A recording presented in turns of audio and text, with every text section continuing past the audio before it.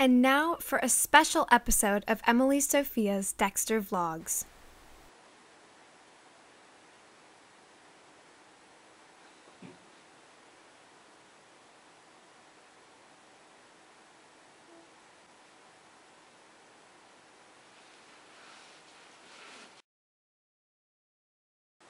Hello there, my sexy Dexter fans. If in fact you are all still sexy and you still have the skin on your faces after that devastating nuclear bomb 2-minute Dexter Season 8 footage release, if you haven't seen it, would I recommend that you watch it?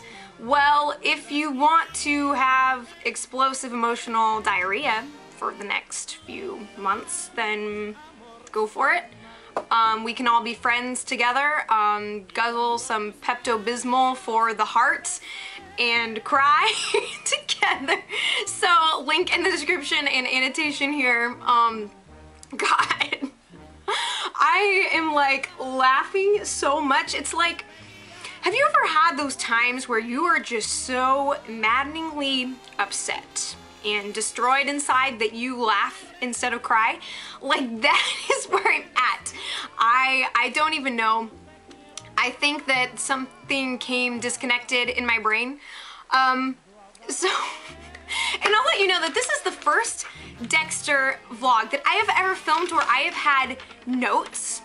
I had to take notes of my thoughts because I am so mentally, emotionally, intellectually, spiritually, and psychologically damaged and in all ways compromised that I didn't know if I was just going to sit in front of the camera and just, I don't know. So I'm going to try and keep track of myself on this. This is the one thing that is keeping like what's in my brain in there instead of coming out here and out of all my orifices, okay? So let me tell you a little story, okay? Just to open up this experience of Dexter trauma therapy, okay? So once upon a time, there was a girl who cried a river and drowned the whole world. And then there was another girl, and her name was Emily. And she was sitting in her geology class. She was having a pretty fun time.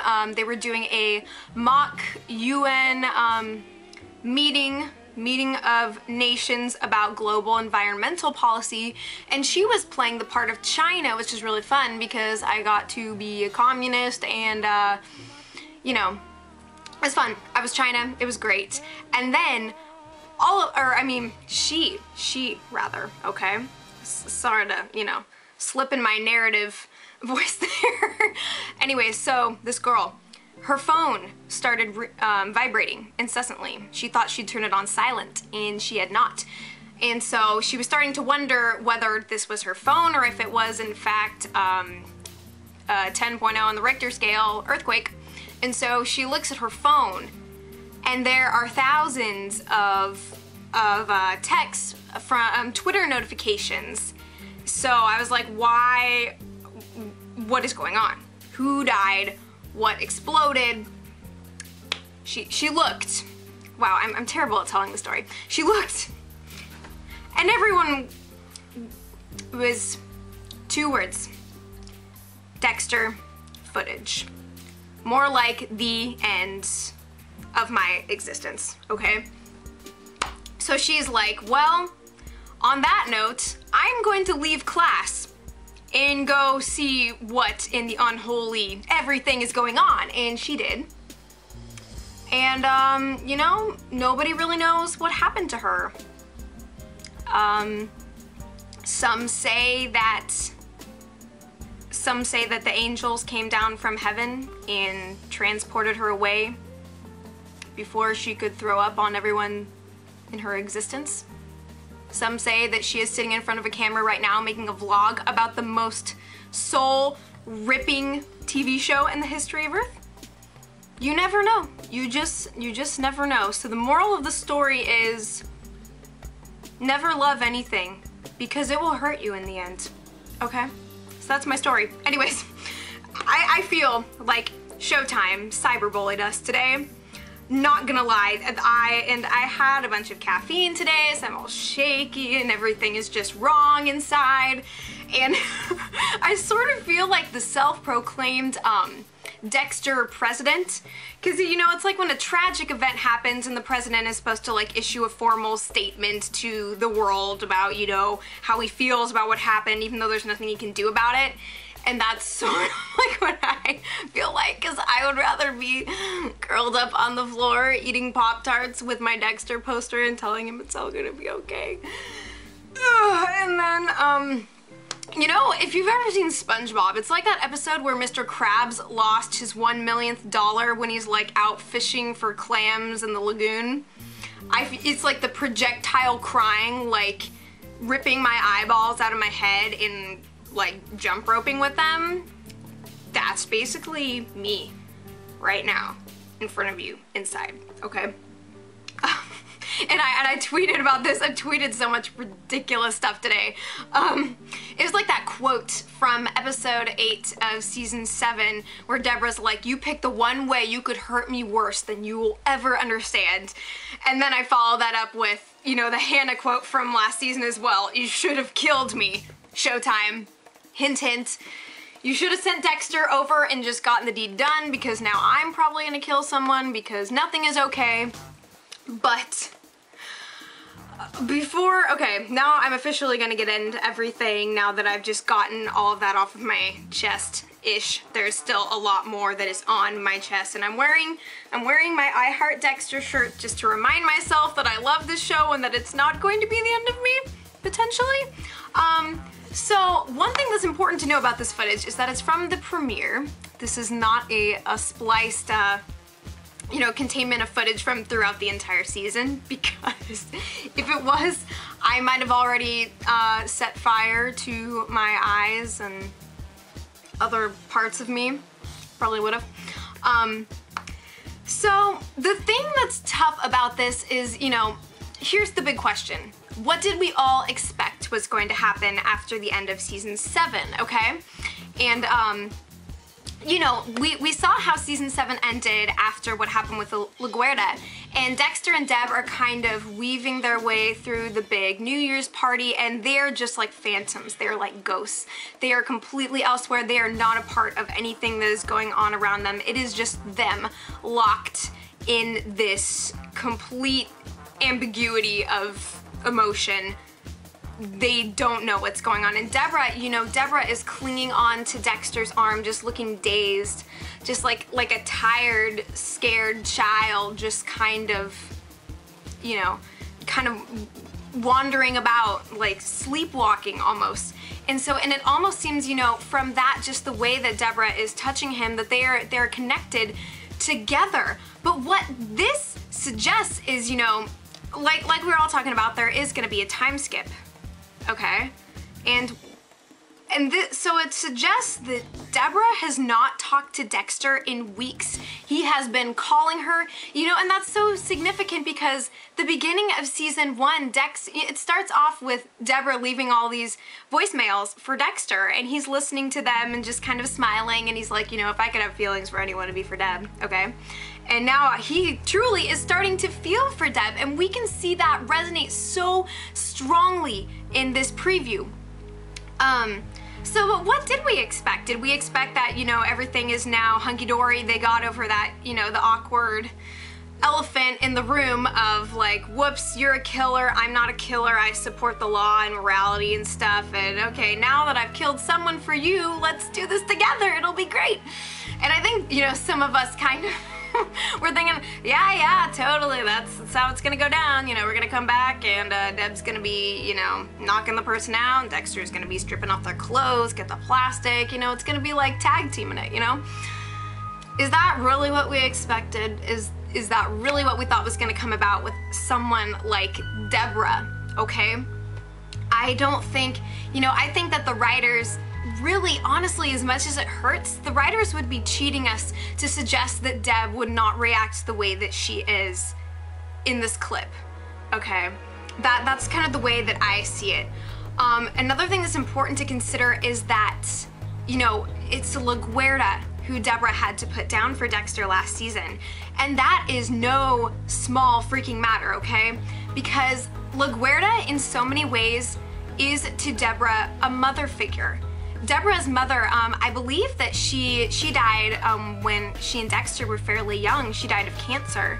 And so Deborah, you know, has had to look up to these men in her life and has become so attached to them and gravitated towards relationships and depending on others and seeking to please others. And she hasn't really had a mother figure to moderate that experience for her, you know?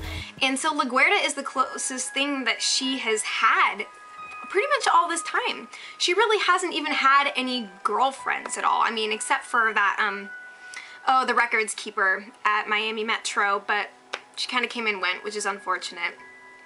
And so just thinking of who it was that Deborah had to put down, who LaGuerta subconsciously was to Deborah, it's huge. You know, it's not like Deborah killed someone in order to protect Dexter, you know, just some arbitrary person. This was someone of gravity and weight in her life, an anchor, a person who she looked at to learn more about herself. You know, LaGuerta was not the best of women, but she set an example for Deborah in some way, and she embodies the law which Deb has subscribed to and supported so fiercely and so loyally all her life. And she put everything on the line for Dexter.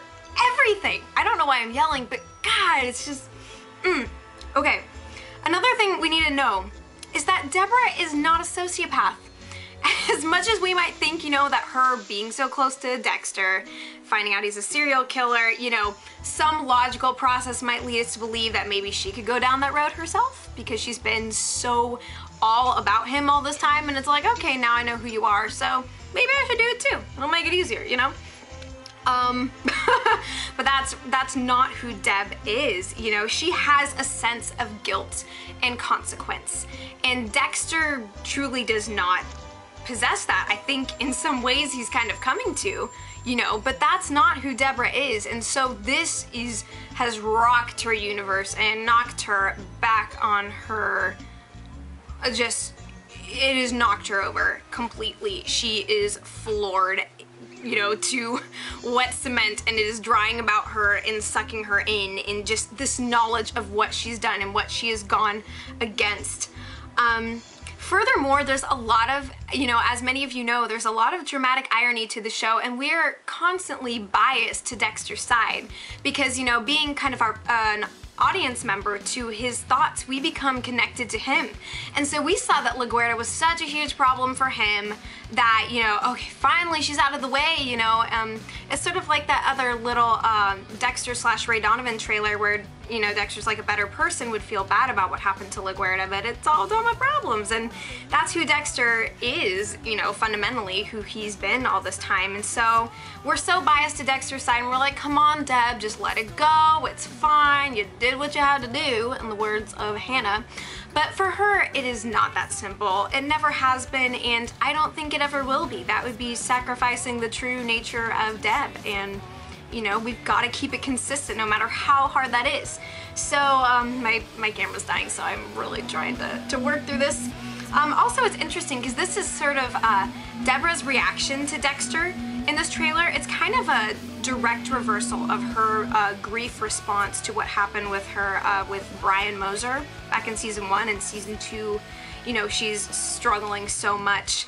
She moves in with Dexter and she is just completely fixed onto him in the midst of her grief, and now she is repelling the opposite way, you know? It's the difference between, you know, someone who you kind of knew a little bit and they wanted to marry you and you found out they were a killer and they tried to kill you, versus the person who has been there through that entire experience and saved you from that is another killer. It's an inescapable vortex of woe and misery for Deborah. So, you know, she has to completely push away, shove off. She's done. It hurts too much. You know, it's that unbearable sacrifice. She's lost a sense of self and of the ability to trust in others.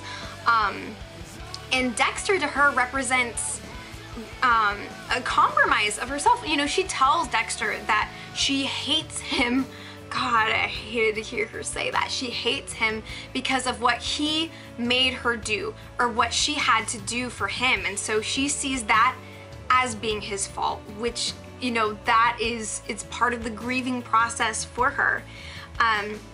You know, we see that Deborah she's consumed in her work. I don't know if she's at Miami Metro, if she's taken some kind of leave of absence. It sounds like she's working with a private investigator, Elway, who Dexter is inquiring about, and it's very, oh man, you know, so she's keeping with work, and she's doing what she always does. She can't stop moving. It's sort of like how she was addicted to working out in season 2 after the whole Brian shenanigans happened, you know. And it's so interesting because this scene really embodies the fact that Dexter is finding his humanity. He's realizing who Deborah is to him ultimately, whereas Deborah is overcome with it. And she would probably do anything to be able to be like Dexter, as weird as that sounds, you know, to be able to not care. But she can't not care, and so she hates the fact that Dexter can't care about what happened, that she had to sacrifice who is basically this mother figure for him in order to let him survive. And she is just so overcome with that. We really have to keep that in mind as we look at what's going on with little Debbie, okay? Also, very interesting how Dexter asks, you know, if she's sleeping with the guy who she's working with. And it's pretty much a complete mirroring of what happened in episode 8 of last season when she was asking the same thing about him and Hannah, and there's almost sort of jealousy. Probably because, you know, she's completely been repulsed by him and is pushing him away. And so, now it's kind of some interesting stuff there for you. God, you know, that's pretty crazy writing. Wow, so I just got a phone call that my friend who is deploying for the Middle East with the Army is coming to visit me in 15 minutes, so I'm gonna try and keep going with this. I am so many kinds of emotional right now. Ugh, okay, moving on.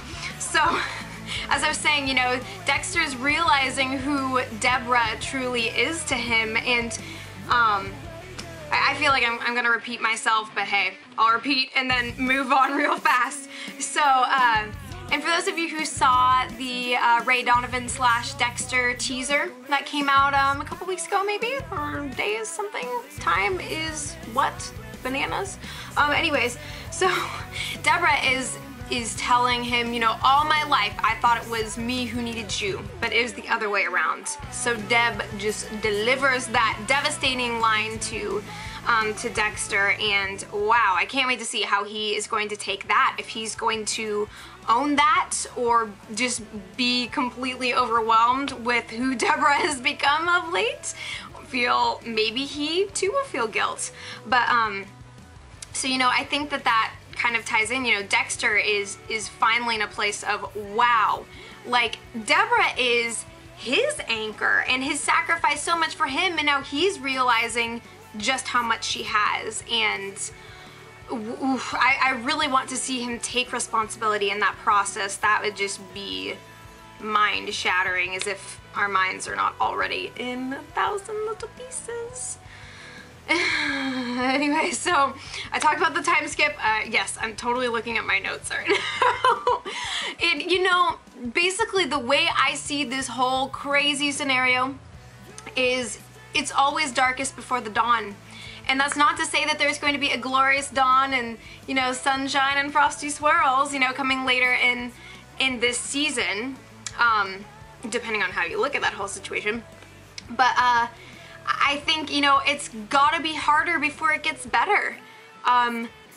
Like, I think that things are going to change on Deborah's part towards Dexter as he starts to potentially take responsibility for the things that he has sort of put her through. So I think there's a lot of room for the dynamic to change and grow and become something crazy and beautiful in the midst of this pain, you know. So we start with all this grit in this hate and burning devastation everywhere. and maybe we're gonna get a diamond somewhere along the way, you know?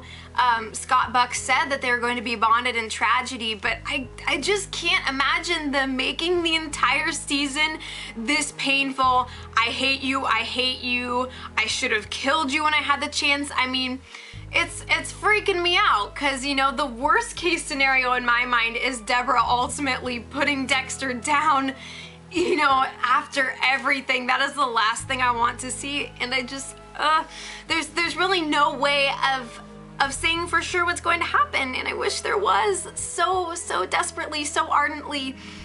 So we're just gonna hang in there and do the best we can, and I'll be here as your support group leader through the whole process that this show is gonna take us through. This is just me, or is it hot in here? Okay, seriously, I'm going to explode. I already did. I'm gonna do it again a few more times. That's all I gotta say. So let me know how you guys reacted and what you were thinking and feeling, or if you can't feel your limbs, because I'll try and take you to a digital hospital through YouTube, something. We'll work it out, I promise. Us Dexter fans have to stick together.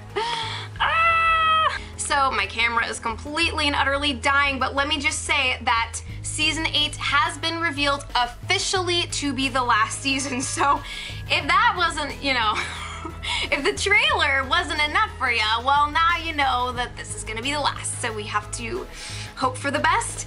And also the first Season 8 cast photo has been released, so I think that a high quality version is going to be released of that soon. There's a link in the description of that, so let me know what you guys think of that particular photo as well. I'm so happy that they actually did one, and I think it's so significant, you know, to see that Dexter is at the focus and everyone is looking at him. You know, the truth is coming out. That is a huge theme of this season, I think, and so let me know what you guys think of the significance of this photo, what you think it might be. I have so much more to say, but my camera's dying, and apparently my friend is coming over. And apparently my favorite show is trying to murder me. I should have expected this, you know, shows about serial killers and whatnot. It was about time that got my just desserts, apparently. I love you all so much. Thank you for listening to this and bearing with me, and I have high hopes that things are going to change. Oh, it's in the words of Anberlin, you know. Oh, things are gonna change now for the better, and oh, I hope so. Gosh, because as of right now, I've got the gun. All I need is 10 cents for the bullet as I think over this insanity. Please, Deborah, I promise I will help you if you'll let me. Don't do that. Don't stop. Just please. I don't want to. I can't. Well, I'm gonna go cry with my foot now, so thank you so much for watching, and subscribe if you want more Dexter craziness, and that's about all I got. I'm gonna go die now. Bless you all. Well, hang in there. This is support group meeting numero uno. Let's keep this up, shall we? Okay, bye.